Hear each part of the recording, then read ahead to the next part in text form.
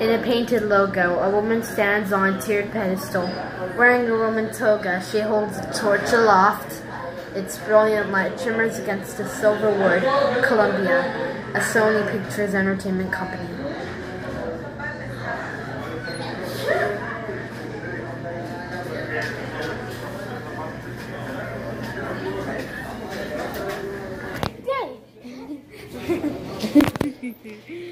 In a second logo, blue clouds glow in the blackness and litter the metallic arcs of the gyroscope as it swirls into view.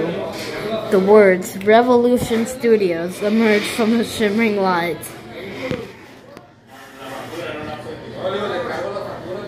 In a third logo, under dark clouds that speed down the highway, the